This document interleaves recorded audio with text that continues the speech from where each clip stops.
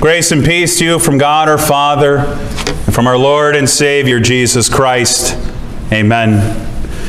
Dear fellow brothers and sisters in Christ, when I was a young child, full of energy, I thought the idea and the concept of taking a nap was ridiculous. Why spend time sleeping when you can be doing other things? Now, as an adult, the idea and the concept of a nap is amazing. You receive that physical rest for your body. It rejuvenates your batteries, and it's something that's simple and easy to do. But let me ask you, what's easier to do? To get physical rest for our bodies, or to get spiritual rest for our souls? We may all think that it's easier to get physical rest, but when you really think about it, it is easier to get spiritual rest. It's easier because Jesus invites us to come to Him. So if we are weary and burdened, or whether we're having times of happiness or sadness, we all find rest in Jesus. At that time, Jesus said, I praise you, Father, Lord of heaven and earth, because you have hidden these things from the wise and learned, and revealed them to little children. Yes, Father, for this was your good pleasure. Matthew says, at this time, which makes us ask the question, what was happening at this time? At this time, Jesus was rebuking certain cities in Galilee where he had performed his miracles. But why is Jesus rebuking them?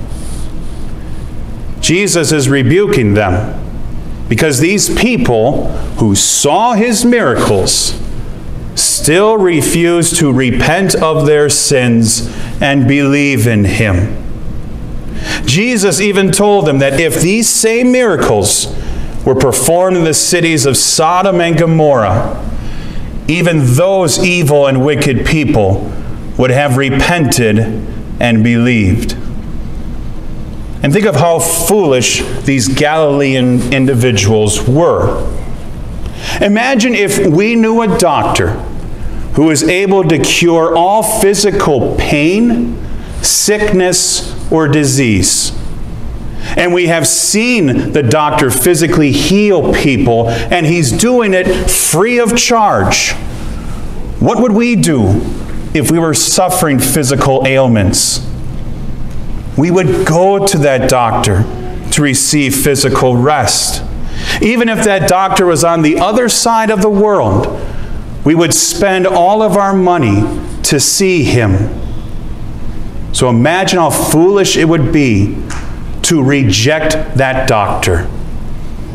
That's what these Galileans were doing to Jesus because they did not repent of their sins and did not believe in him. And this caused Jesus to give praise to his Father that he has revealed these things to little children who accept it and believe. It's a marvelous miracle when you really think about it. As adults, us wise and learned individuals, there are times that we can read the Bible and then we say to ourselves, I have no idea what that means. There are times when God's Word can be challenging for us. But the basic message of the Bible, the message of our salvation in Jesus Christ is our Savior, is simple to understand. Even a little child can understand it. A little child can know about Jesus and believe in him as their Savior. And it's not just little children who can do this. The Greek word here is actually the word for infants. But how is it possible that infants can believe in Jesus as their Savior? It is because God the Holy Spirit, through His Word, reveals Jesus to us and brings us to faith, even when we are little children. But does that mean that those who are not little children and those who are wise and learned can't be brought to faith? Of course they can be brought to faith. God wants all people to be saved and come to the knowledge of the truth. So then why does Jesus here say that it was the Father's pleasure to hide these things from the wise and the learned? Scripture gives us the answer. God chose the foolish things of the world to shame the wise.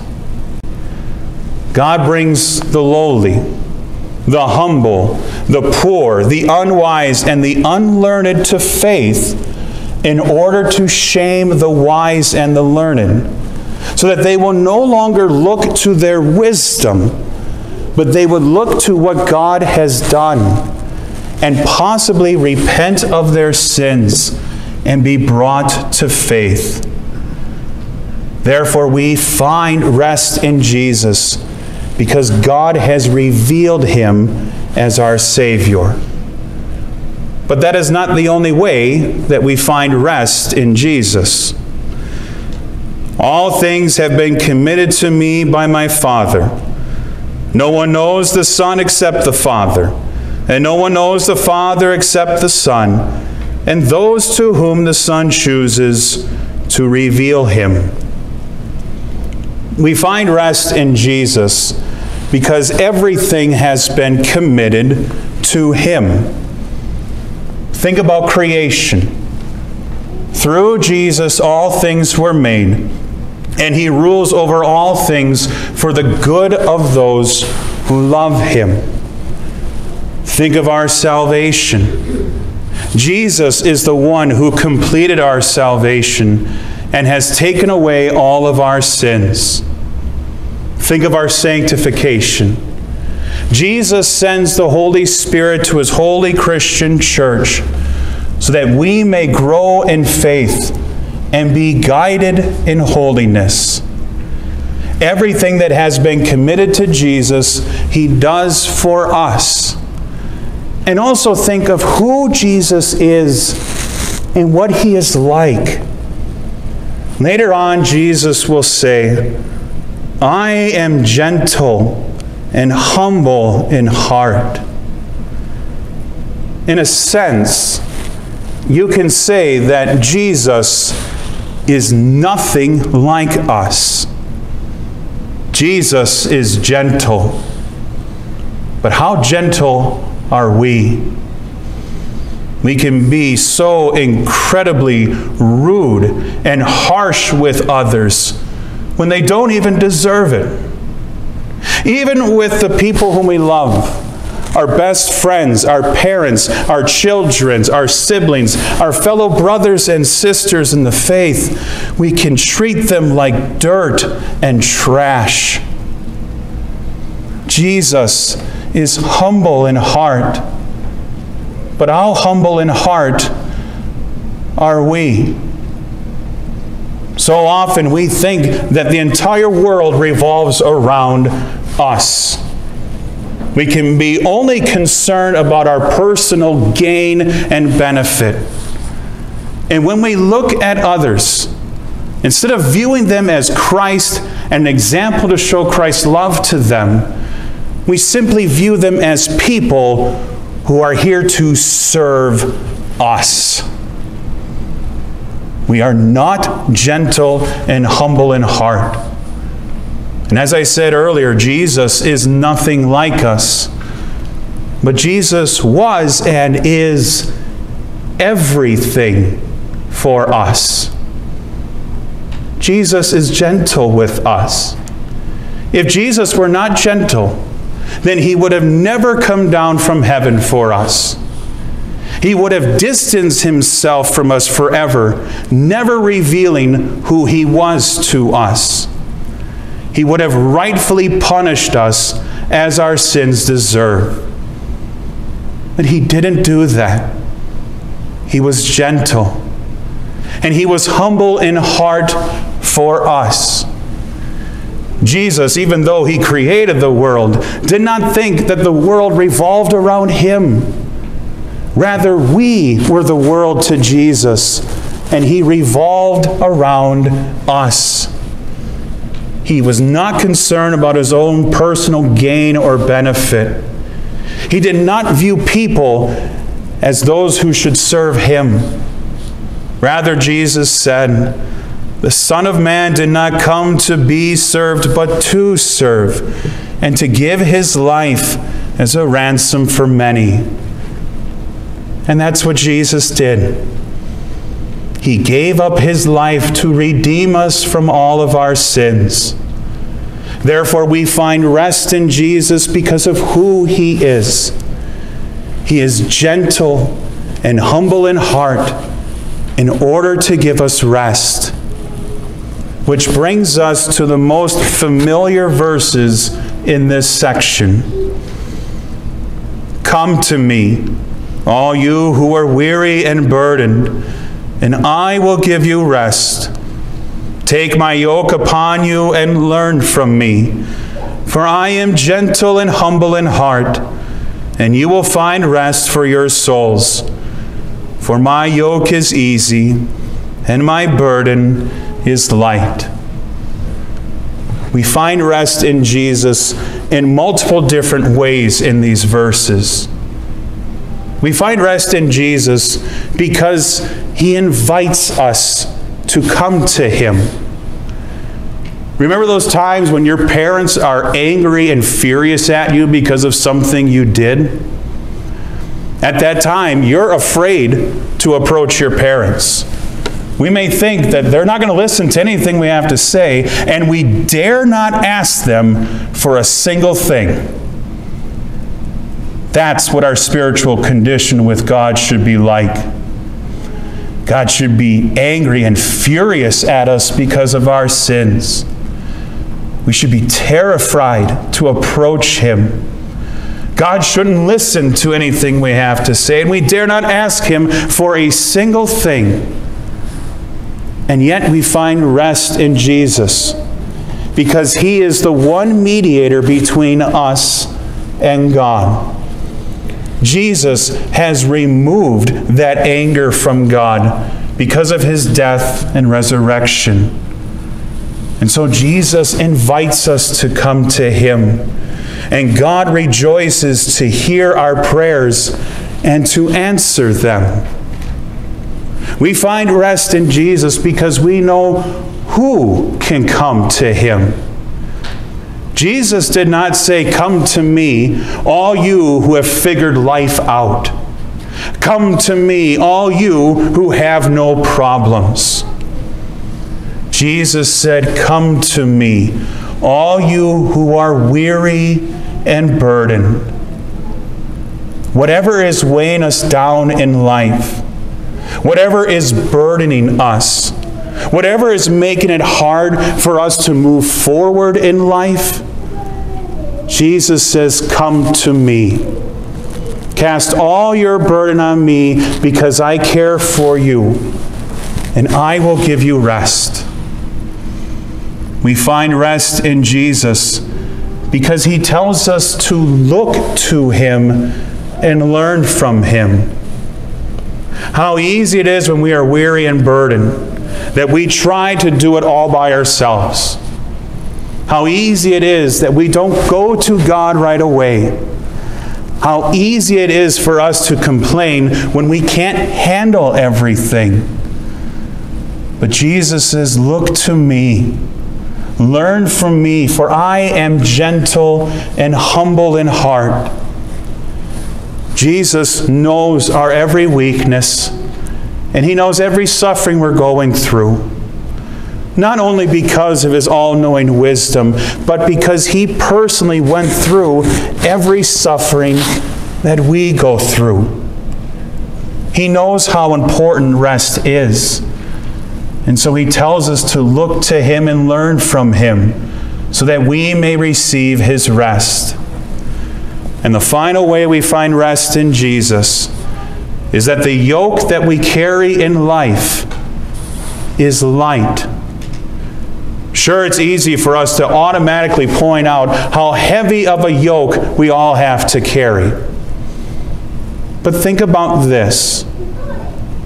Do you have to carry the yoke of earning forgiveness and eternal life?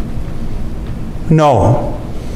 That yoke has been carried by Jesus, who has done that for us. Do we have to carry the yoke of finding Jesus and bringing ourselves to faith? No. That yoke has been carried by Jesus, who has done that for us. Do we have to carry the yoke of making everything happen in our life for our good? No. That yoke is being carried by Christ, who is doing that for us.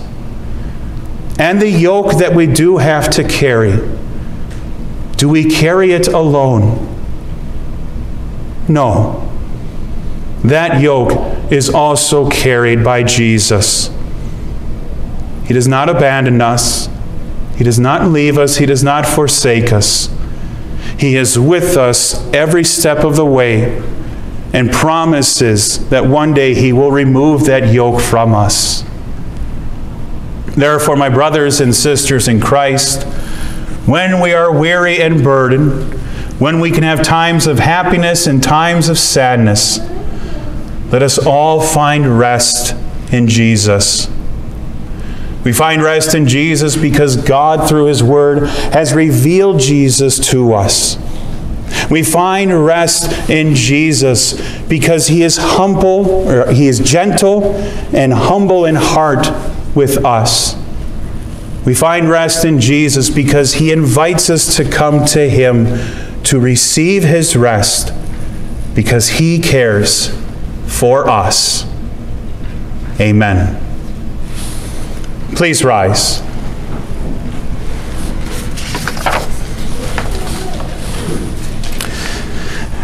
And the peace of God, which transcends understanding, will guard and keep your hearts and your minds through faith in Christ Jesus. Amen. We now confess our Christian faith by using the words of the Nicene Creed. We believe in one God, the Father, the Almighty, maker of heaven and earth, of all that is seen and unseen.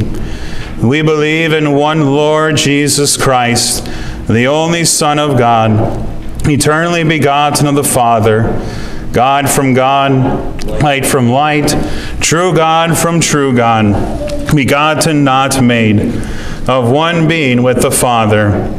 Through Him all things were made, for us and for our salvation. Down from heaven, was incarnate of the Holy Spirit and the Virgin Mary, and became fully human. For our sake He was crucified under Pontius Pilate. He suffered death and was buried. On the third day He rose again in accordance with the Scriptures. He ascended to heaven and is seated at the right hand of the Father. He will come again in glory to judge the living and the dead, and His kingdom will have no end. We believe in the Holy Spirit, the Lord, the giver of life, who proceeds from the Father and the Son, who in unity with the Father and the Son is worshipped and glorified, who has spoken through the prophets. We believe in one holy Christian and apostolic church. We acknowledge one baptism for the forgiveness of sins. We look for the resurrection of the dead and the life of the world to come. Amen.